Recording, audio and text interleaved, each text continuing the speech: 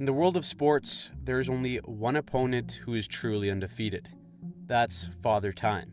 There always comes a time where even the very best in the game must concede and admit defeat. Earlier in the season, it looked like Father Time had ruthlessly caught up to Alex Ovechkin at 38 years old, and people weren't shy to say it.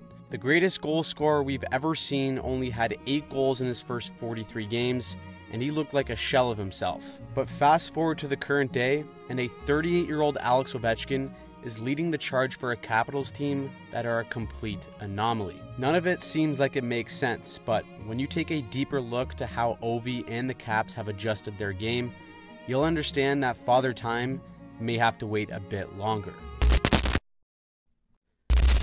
In the NHL right now, there is no team more mystifying than the Washington Capitals. This team is 29th in goal differential at 5-on-5, 24th in goal differential in special teams, and 30th in goal differential in 3-on-3 overtime, yet they still find themselves in a playoff spot in the East. In one-goal games, the Caps are 16-2-9. The main reason why they're in this spot is because they are simply finding ways to win or get points in extremely tight games. Is it luck? Probably, but the Caps and Ovechkin have still found a way to be in the mix despite age, an average roster, and their captain pounding Subway and Cheetos as his pre-game meal. Through the first 43 games of the season, Ovechkin had just 8 goals. Now he has 18 in his last 24 overall. If he scored at that pace all season, he'd be on pace for 61 goals on the year. So, what exactly's changed? Well, earlier in the season, it was a mix of everything. New coach, new systems, players, and an unsustainably low shooting percentage for Ovi's standards. Based on how often Ovi shoots the puck, the goals were bound to come, but he and the Caps have made tweaks to help Ovi get back to form. Like the majority of elite goal scorers, Ovechkin has historically done most of his damage off the rush at 5-on-5 and in zone on the power play. As he's aged, his offense off the rush has dwindled, but his lethal shot on the power play has hid some of the regression. That was until Washington's power play fell completely off a cliff at the start of the year. The power play was ranked dead last to start the season and were operating at 7%. New head coach Spencer Carberry attributed this to old habits and familiarity. For years, everyone and their grandma knew that Ovi was going to get the puck in his office for a one-time blast. The Caps also lost Backstrom on the half wall, while Kuznetsov was just a shell of his former self. So the answer for the power play has been to create more movement. The Caps power play and Ovechkin can still punish teams with the famous one-timer, but more frequently than before, Washington has Ovechkin on the move. Sometimes they have him on the right side by the point to give them a similar look with different players, but Ovi will frequently move to the back post for a cross-crease pass. Killers who get caught sleeping by thinking Ovi will just stand in his office end up paying the price. These slight tweaks with a bit more puck luck has allowed the Caps to improve their once dead last power play to 16th in the league.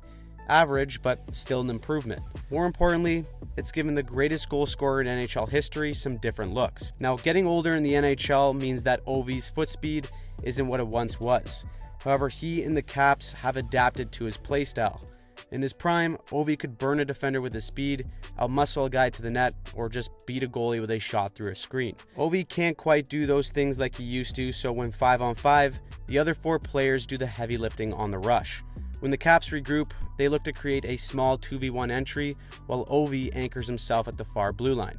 This is because when he typically gets the puck in this spot now, he just doesn't have the extra gear or elusiveness to power through and get a high danger shot on net. So to counteract that, the Caps typically have 4 skaters drop back on the regroup with Ovi on the cherry pick. This way, Washington can rely on the speed and vision of its younger players to find Ovi on the delayed entry.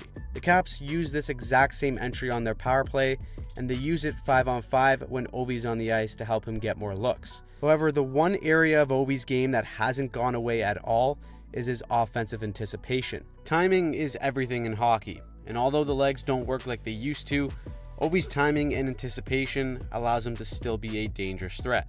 Here, despite not being the same player he once was to carry the mail on the rush, his timing keeps him in the play, and then the elements that make Ovi special can take over from there once he has the puck. Even when there's a quick turnover in the neutral zone and the O zone, it's his ability to find the space in between checks that put him in a position to use his deadly shot. It may seem underwhelming based on what we've come to expect from Ovi over the years, but to put it into perspective of how difficult it is to score goals at 38, Wayne Gretzky himself only scored 9 goals at the same age. As Austin Matthews becomes the only active 2-time 60 goal scorer in the NHL, Ovechkin provides the template for how one needs to score goals when the physical elements start to dwindle. At the start of the year, age was playing a part in Ovechkin's drop in production, but he was still generating a large quantity of quality shots. The only issue is that the pucks just weren't falling in. In the second half of the season, it's been a completely different story. Despite the recent uptick in goal scoring and leading the team in that category, Ovechkin is no longer the player that can single-handedly take over a game with his skill level.